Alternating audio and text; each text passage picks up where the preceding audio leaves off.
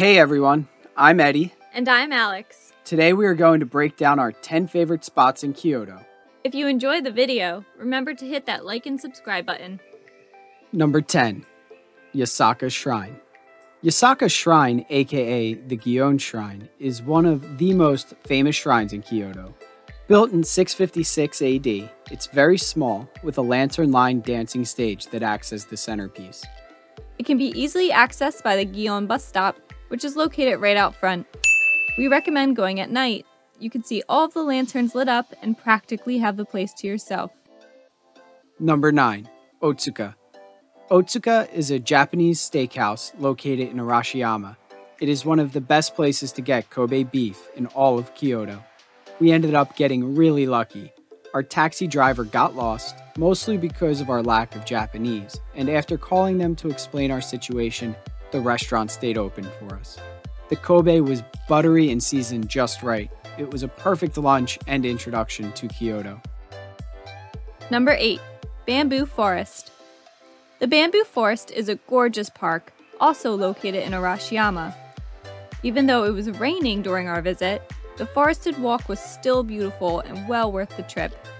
The wandering paths take you through the landscaped bamboo groves and over to the Ninomiya Shrine. Prepare to deal with crowds. The bamboo forest is incredibly popular with tourists and was still pretty packed even though it was raining. Nearby, you can also visit the Monkey Park, Togetsuki Bridge, or the charming town of Arashiyama.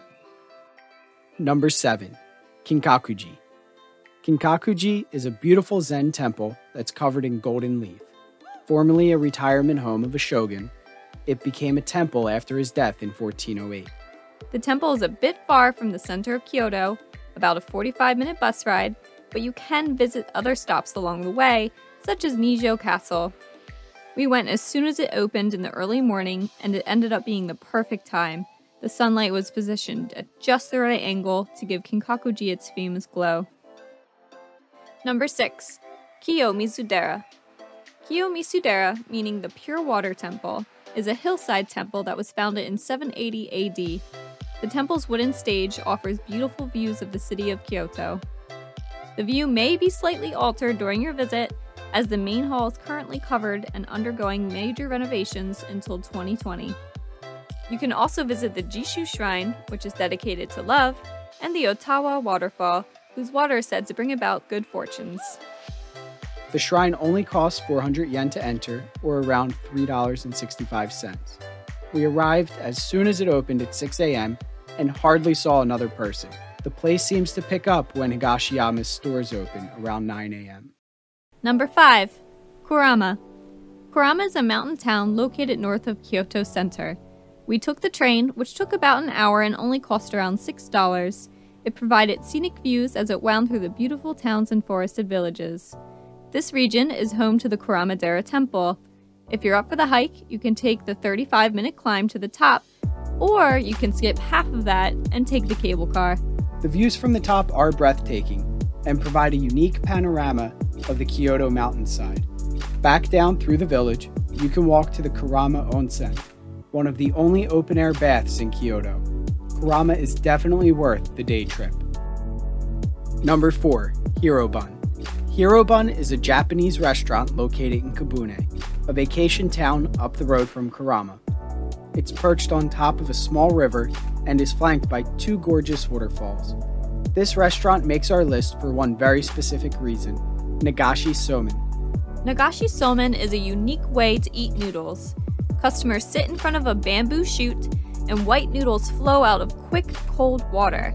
You need to act fast and pluck the noodles out of the water with your chopsticks. You can then dip them in miso soup or wasabi. Nagashi Somen costs around $12 per person. Unfortunately, this option is only offered in the summer, but we are lucky enough to still catch it in late September. It's an incredibly fun and unique experience. Number 3, Fushimi Inari. Fushimi Inari is a famous Shinto shrine located in southern Kyoto. Originally built in the 8th century, it is the most important shrine in Japan that's dedicated to Inari, the god of rice.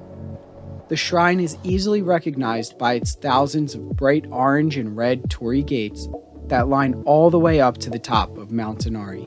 The hike to the peak takes 2 to 3 hours, but most people end their hike at the midpoint, which offers a viewing platform of the surrounding city, along with restaurants and shops. To get back down, make sure you go back the way you came.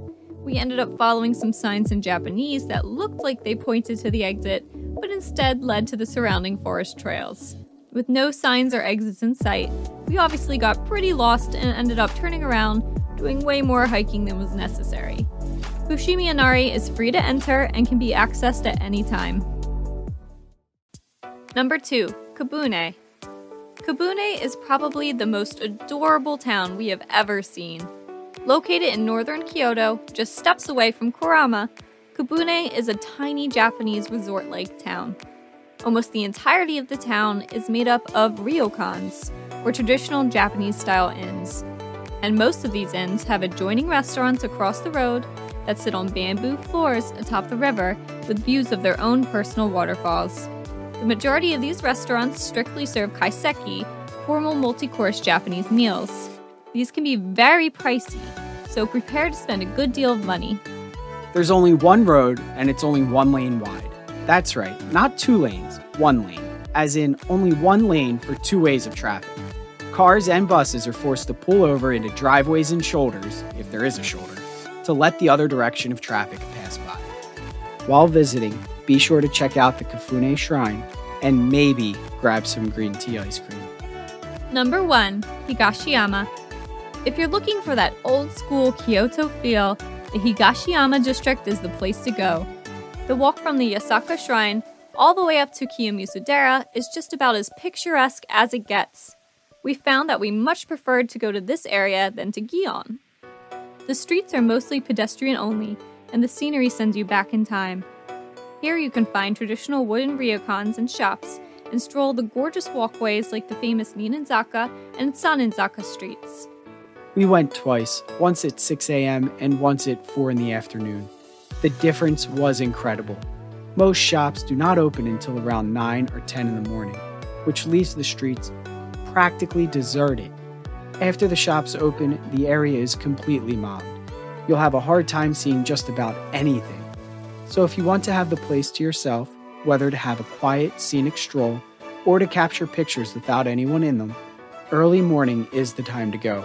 On the other hand, if you prefer to experience the shops and snacks that Higashiyama has to offer, then later in the day might be right for you. Either way, this walk is an absolute must-do in Kyoto. Did we miss anything? Would you change the order? Let us know in the comments below, and remember to hit that like and subscribe button.